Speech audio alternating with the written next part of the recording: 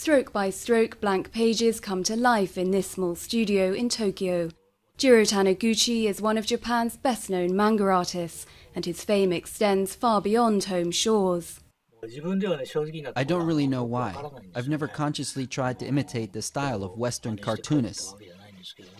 For more than 30 years, his characters have entertained readers in tales spanning the samurai era to modern-day Japan.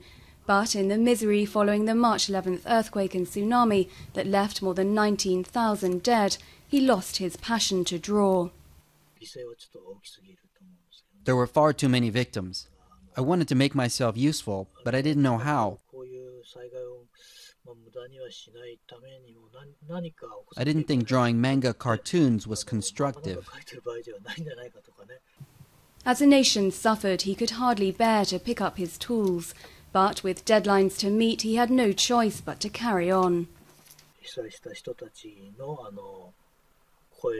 It was the voice of the disasters that made me change my mind. Someone who lost everything in the tsunami told me all he wanted to do was to follow my work.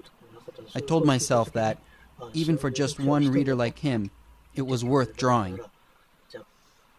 Once again, Taniguchi is relishing his work, producing between 30 and 40 pages of drawings each month.